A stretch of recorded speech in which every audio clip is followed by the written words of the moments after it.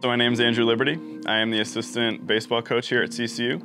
I came from Boca Raton, Florida, gravitated towards baseball, and found myself at Nova Southeastern playing collegiate baseball, which is a Division II program down in South Florida.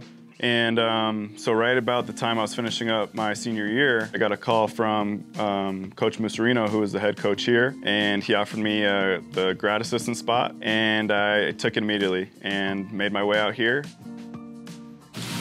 How would you describe your daily life? Yeah, the day-to-day of just a baseball coach in general is not necessarily glamorous, but it's fun and it's kind of sporadic. The fall season to spring seasons are way different, and in the fall it's more practice time, development time, and then when you get into the spring it's obviously competing against other teams. So we're game planning, we're game prepping early in the week, and then we plan practices out for the week, see what we need to work on, see what we need to get better at, and then go from there.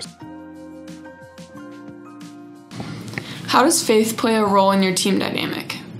One thing that I think makes CCU different than most is that you have that aspect of Christian leadership on the field and off the field. So we get to incorporate faith and we get to follow like Jesus' leadership, and he has obviously so many different examples of phenomenal leadership throughout the Bible. So we get to kind of piggyback off that and then kind of tie it into our teammates and the guys that we are surrounded with every day. Would you say baseball is your ministry? Yeah, I would. I think I'm fortunate in knowing that that's the platform that I get. I think it's hard when you're in a day-to-day 9-to-5 and you don't know where your platform is and you don't know where you're going to be able to impact somebody. But I get 35 kids every single day that I get to impact through the love of baseball, which is phenomenal. So we get to do that together on the field and off the field, and I've definitely been blessed with a pretty cool platform that I enjoy showing up for every single day. What sets this team apart from other teams you've been around? I think the brotherhood that you have in Christ is a separator for sure. The place that I played didn't have that per se. We had a lot of really good dudes, but I think the faith was not like it is here. And I think having that common ground, along with having the common goal of winning, just strengthens that bond as a brotherhood. If you were to leave a collegiate athlete with a piece of advice, what advice would that be? I would say leave nothing to where you would regret that you put in more effort in one area.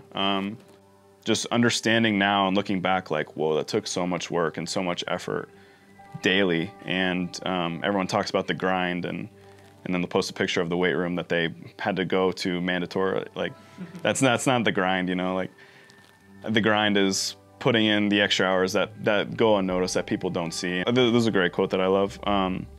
So I mentioned I was hurt all the time in college, and I had this thing with my coach that I would go on where I would show up to practice and he'd be like, "Hey, plus or minus 20%," and it was like how hurt I was. And we started it at 60, so it was either 40 or 80. With 80, that was like the best day ever. But it was more like 60s and 40s.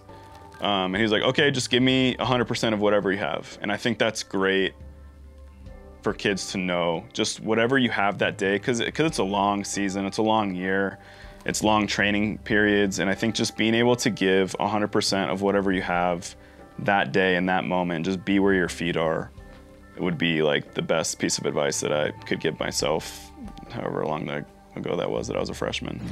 What is one thing you hope your guys will take away from playing baseball at CCU? I think the biggest thing is to know who they are as a person and to know where they're going. There's a lot of things that we could get wrapped up in through a full season, but baseball ends for everybody at some point, and there's a time where you get off the bus for the last time and that's it, and then it's over. But to know who you are and to be able to develop yourself and grow yourself, you have that chance every day. And to know who you are when you come out of here and have a plan on where you're going and having hope in Christ, I think that's probably my biggest goal, is to be sturdy in that foundation and then just continue to develop that.